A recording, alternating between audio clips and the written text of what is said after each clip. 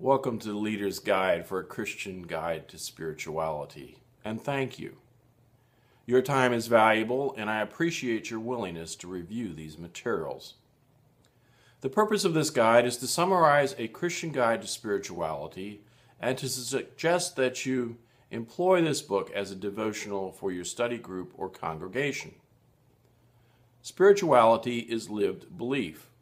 When we pray, worship, or reach out to our neighbors, we live out our beliefs. Our beliefs structure our spirituality like skin stretched over the bones of our body. These beliefs start with faith in God the Father through Jesus Christ as revealed through the Holy Spirit in Scripture, in the church, and in daily life. Our theology orders our beliefs. Without a coherent theology, we lose our identity in space and time, having no map or compass to guide us on our way. In the end, we focus on ourselves, not God.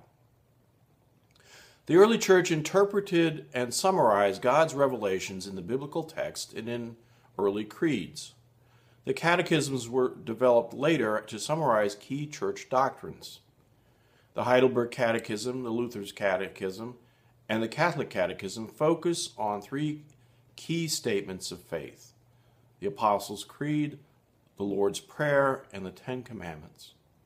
Not surprisingly, Sunday morning worship has over the centuries also focused on these three faith statements, and they've often been memorized and put to music.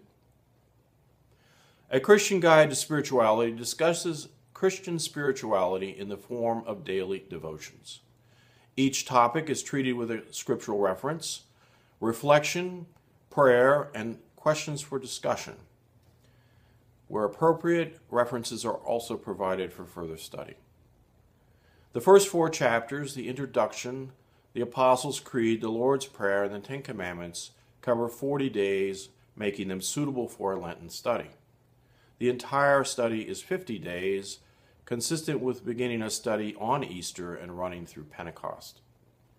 My prayer is that this book will encourage readers both to understand Christian spirituality better and to nurture their walk with the Lord.